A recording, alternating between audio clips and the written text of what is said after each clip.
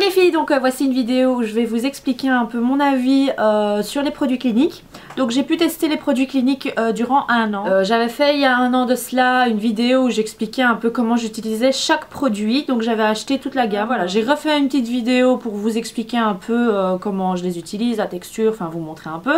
Parce que la vidéo précédente, bon, c'était pas le top, il n'y avait pas assez de lumière. J'ai inclus donc à cette routine là que vous allez voir deux produits.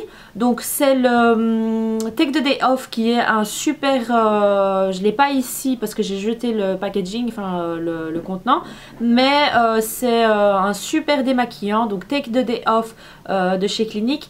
Et donc c'est un démaquillant qui retire tout, vraiment je le mettais sur du coton, j'essuyais un peu et tout partait quoi. J'ai inclus également le Clinique Even Better Clinical Concentré, donc c'est un sérum anti-tâches que je vous avais mis dans ma vidéo de produits favoris du mois de janvier je pense, et janvier ou février. Et donc voilà, ce sont deux produits que j'ai inclus dans cette routine là. Alors avant de commencer cette vidéo, bien sûr je dois vous dire que ça c'est le plus important. Si vous voulez avoir un super maquillage, il faut avoir une bonne peau, dans le sens où voilà, même si vous avez des boutons et tout c'est pas grave, mais il faut nettoyer votre peau, l'hydrater, la tonifier, ça c'est très important.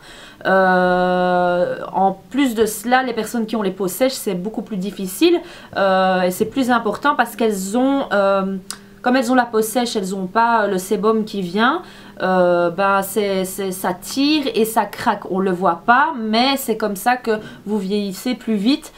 Vous avez plus vite des ridules qu'une personne qui a la peau grasse. Il faut absolument aussi penser à ça. En général, les gens ne le savent pas. C'est pour ça qu'il faut toujours demander conseil quand vous allez dans des magasins du type ici Paris XL, Plein des Parfums, enfin Sephora. Il faut toujours demander des conseils. C'est toujours bon à prendre, à écouter ce qu'on a à vous dire. Et puis vous prenez le bon ou le mauvais que vous pensez qui est le bon ou le mauvais. Voilà, donc choisir des produits en fonction de votre type de peau. Donc il ne faut pas acheter un masque avec des composants, enfin à l'argile par exemple si vous avez la peau sèche. C'est pas bon.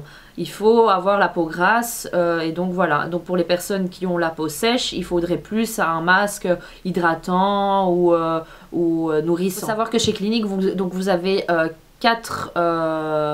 ils ont repris des produits pour 4 types de peau et vous avez également différentes gammes comme la gamme pour peau acnéique, peau rouge, vous avez aussi une gamme spéciale pour les hommes qui est beaucoup plus agressive, on va dire beaucoup plus forte puisque la peau des hommes est beaucoup plus dure. Les endroits que je vous conseille où acheter vos produits, donc c'est ici Paris XL, en Belgique vous avez souvent des promos qui vous permettent d'avoir, voilà, si vous achetez un produit 20%, deux produits 30%, trois produits 40%, enfin moi j'avais pu bénéficier de, si vous avez acheté de 2 à 3 produits, enfin je sais plus c'était quoi, mais je sais que j'avais eu 40% au total, donc ça bat toutes les autres réductions que vous pouvez avoir dans n'importe quel magasin du monde je pense.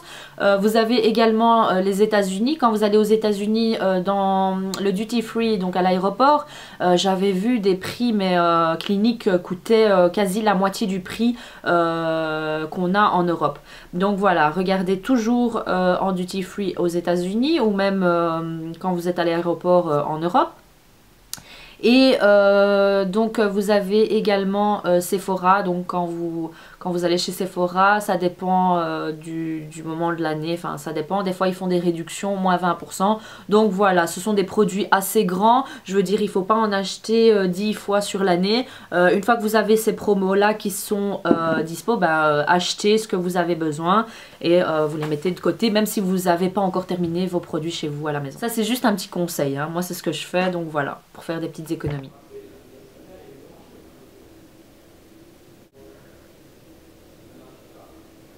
Alors pour commencer, donc le savon doux, ici c'est un 400 ml, hein. J'ai acheté toujours les plus grands contenants pour être tranquille et quand vous calculez ça vous revient moins cher.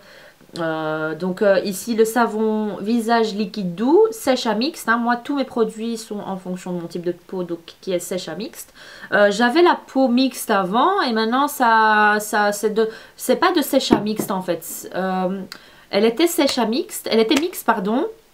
Et mon type de peau est devenu normal à sèche.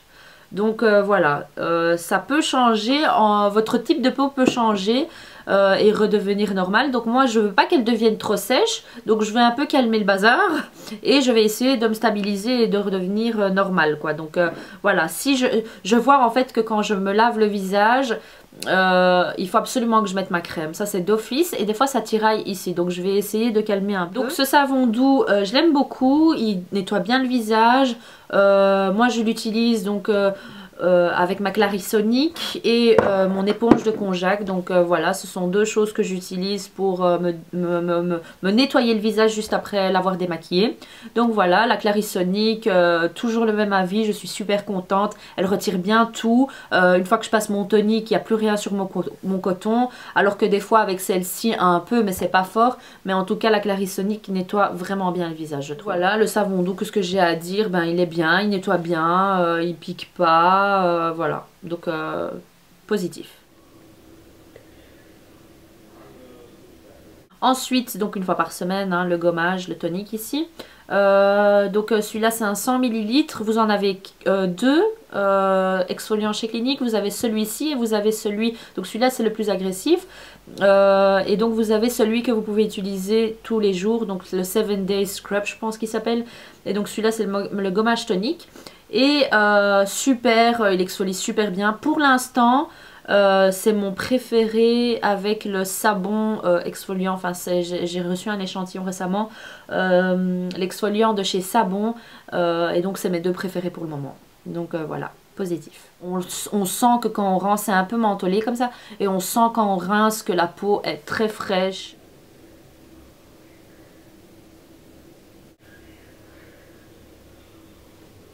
Ensuite, bah là il est vide, l'autre ici il est nouveau, enfin c'est un nouveau. Donc c'est quand il y avait eu la promotion, je me suis dit je vais quand même acheter. J'ai d'autres produits à tester avant, mais celui-là comme ça c'est un de mes favoris, ben voilà je l'ai là dans mon stock. Sinon là c'est un vide, c'est le masque apaisant hydratant. Donc je pense qu'en masque vous en avez qu'un. Si je me trompe pas, je pense qu'il n'y en a que un. Et super hydratant, super agréable quand vous rincez, génial, vraiment génial. Si vous avez la peau sèche, je pense que c'est un truc qui va vous allez flasher dessus quoi. Ensuite ici c'est la lotion clarifiante, donc en 487 ml, c'est la plus grande, hein, c'est vraiment gros, c'est le jumbo je pense qu'il s'appelle, et vous avez une espèce de pompe qui est plus pratique, hein, voilà, vous ne devez pas à chaque fois retourner votre bouteille. Moi tout est présenté comme ça dans ma salle de bain, et donc j'ai juste à pousser, c'est génial. Voilà, c'est une lotion qui pique un peu. Mais voilà, vous avez des lotions qui piquent pas, des qui piquent. Ici, je pense que c'est avec du parfum. Je suis pas sûre, mais enfin de l'alcool, je veux dire. Et donc, elle est bien. Voilà, quand je nettoie mon visage sans la clarisonique, quand je me nettoie le visage avec mon savon doux et que j'utilise pas la clarisonique, bah, quand je passe ça, on voit que ça retire bien les restes. Donc voilà, positif.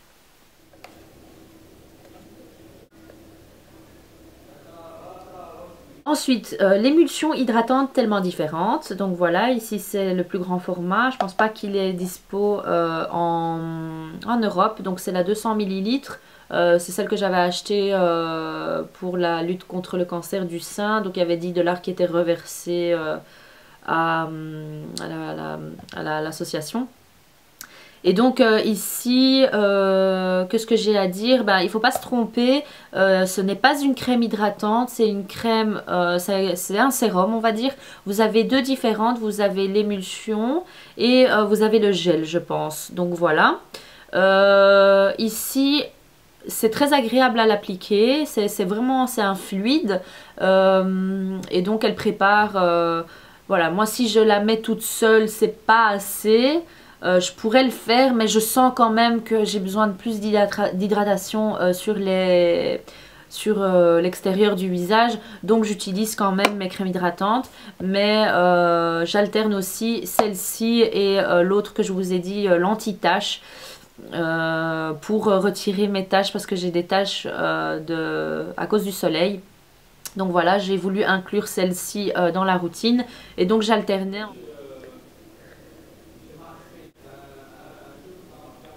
Après ça, donc le contour des yeux, réparation intense, le Repairwear.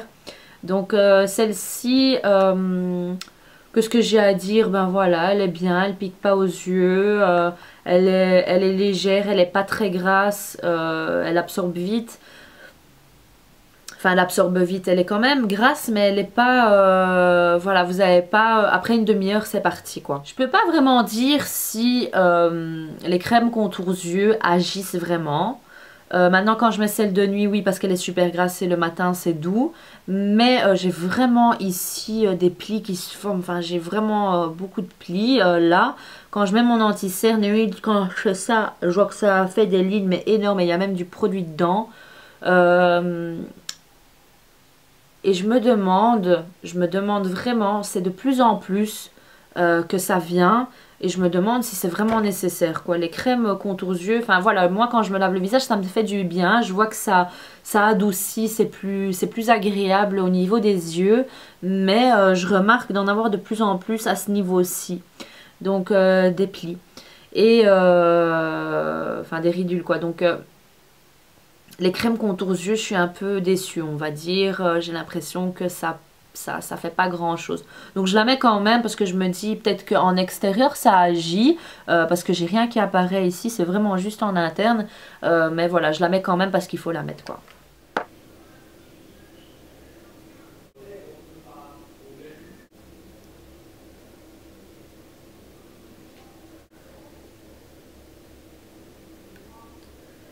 Ensuite, les deux crèmes que je mets, hein, la crème de jour et de nuit. Donc pour celle de jour, c'est la Superdefense SPF25. Hydratant, protecteur, anti-âge. Donc j'aime beaucoup. Maintenant j'ai d'autres crèmes que je préfère, quoi. Donc voilà, celle-là elle a un SPF 25, j'aime bien. Faut pas trop l'appliquer autour des yeux parce que ça peut vous brûler à cause de la protection solaire. Donc elle est blanche, quand je l'applique elle est blanche, mais ça part directement. Une fois que vous faites bien pénétrer la crème, ça part. Qu'est-ce que j'ai à vous dire d'autre? Ben, je pense que voilà, c'est une bonne crème, mais c'est pas vraiment la crème que quand j'applique, je me dis waouh, oh, je me sens super bien. Non, quoi, voilà, c'est une crème comme toutes les autres. Donc voilà. Tandis que celle de nuit, c'est différent. Elle est très très riche. C'est l'anti-ride, donc il y a la Youth Surge Night, anti-ride hydratant en nuit. Et donc celle-là, elle est vraiment concentrée. Elle me fait penser un peu à la crème contours yeux que j'ai de chez Bobbi Brown, mais elle est moins concentrée, mais elle est vraiment très agréable parce qu'on sent qu'elle est épaisse. Et donc directement quand je l'applique, ça fait du bien. Donc je préfère celle de nuit que celle de jour. Et donc voilà, j'aime bien, elle est agréable. Donc voici tous les produits donc, que j'ai utilisés pendant un an. Si j'ai un mot à vous dire par rapport à Clinique, c'est que j'aime beaucoup. Mon grain de peau s'est affiné, il est devenu plus beau. J'ai même mon copain qui me disait l'autre fois, bon, des fois j'ai des imperfections qui apparaissent et des fois j'arrive à essayer de toucher un bouton et tout ça, mais ça c'est pas grave. Enfin si, c'est grave, mais je veux dire mon grain de peau par rapport à avant. Donc c'est vrai que j'ai arrêté les bancs solaires complètement. J'ai arrêté de faire les bancs solaires. J'ai commencé à appliquer des crèmes protection solaire, des produits teint, fond de teint, enfin toutes les poudres et tout ça où il y a du SPF. Donc pour protéger ma peau contre les rayons du soleil. Donc voilà, j'ai changé complètement ma routine. Donc je pense que les produits Clinique sont bien. Mais il faut faire attention, comme je vous ai dit, au soleil, à beaucoup boire d'eau, à faire attention à tout ça. Et donc voilà, moi le récap que j'ai à dire sur les produits Clinique, pardon, c'est que j'aime bien. Je me sens bien après avoir utilisé ces produits-là. Commencé vraiment, on va dire, avec Clinique et voilà, c'est quand même mon coup de cœur. Ça reste quand même le produit qui a fait que ma peau a changé. Donc voilà, je les aime beaucoup. Je fais très attention maintenant, même quand je suis à l'extérieur, de ne pas toucher ma peau avec mes mains parce que vos mains sont sales. C'est pour ça à chaque fois que je vais le matin ou le soir pour commencer à toucher mon visage, nettoyer mon visage et tout ça, je lave toujours mes mains. Ça c'est un truc minimum 2 fois par jour, il faut laver vos mains le matin et le soir, même à midi si vous devez manger, enfin ça dépend de votre plat et tout, mais nettoyez un maximum vos mains. parce que en général on touche le visage, on s'en rend pas compte, hein, on s'en rend pas compte qu'on touche notre visage durant toute la journée. Vous savez, vous avez chaud, vous faites ça, vous avez quelque chose qui vous chatouille, vous faites ça, vous avez mal à votre œil, vous faites ça.